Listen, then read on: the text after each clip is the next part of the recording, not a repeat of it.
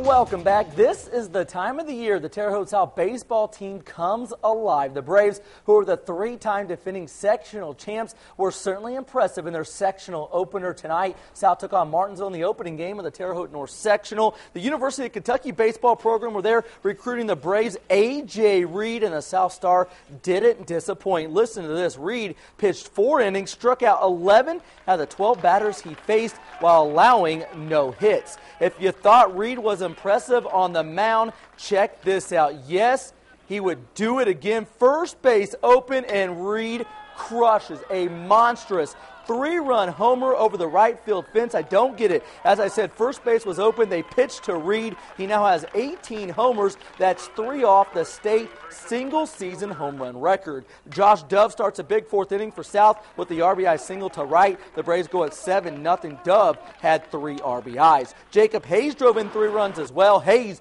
just turns on this pitch for a 2-run double. South scores 7 times in the 4th inning to blow this game wide open. South wins big, 15-0 in 5 innings. The 15 runs are a season high for the Braves. South head coach Kyle Kramer was very pleased with the pitching performance he got from his ace.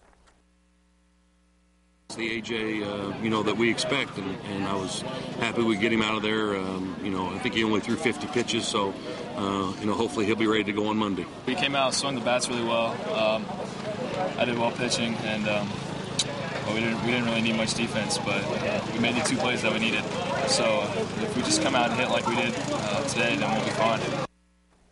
Game 2 at the Terre Haute North Sectional at Northview versus Mooresville. Top first, Zach Niehaus with a seeing eye single up the middle. That makes it 2-0 Northview. Couple of batters later, Joey Thomas smokes a 2-run single to left. It's 4-0 Knights. Northview sent 11 batters to the plate in the 1st inning. Jordan Allen, an RBI single to right. It was like batting practice for the Knights, way too easy. Andrew Butts caps off a 7-run first for Northview with his 2nd double of the inning. That hit scores 2 for the Knights. Big game for Butts. He was 4 for 4.